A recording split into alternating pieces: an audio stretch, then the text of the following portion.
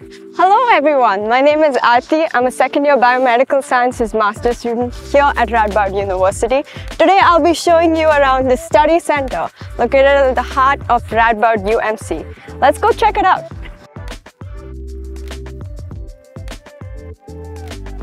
I promised you a tour at the study center, so here it is. We have lecture halls, which I will talk to you about in a few minutes.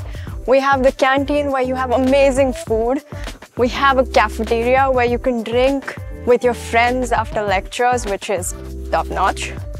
And to top it off, we have the anatomy museum, which is amazing.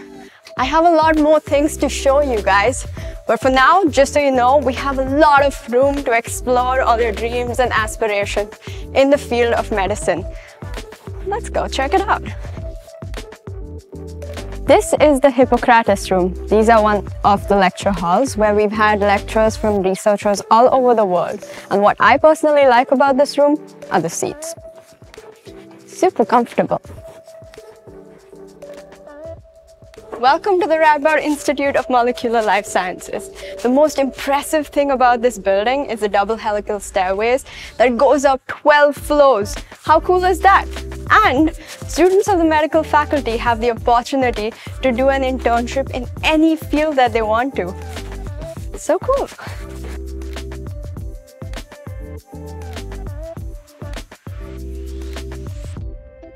This is the student information point, also known as STIP.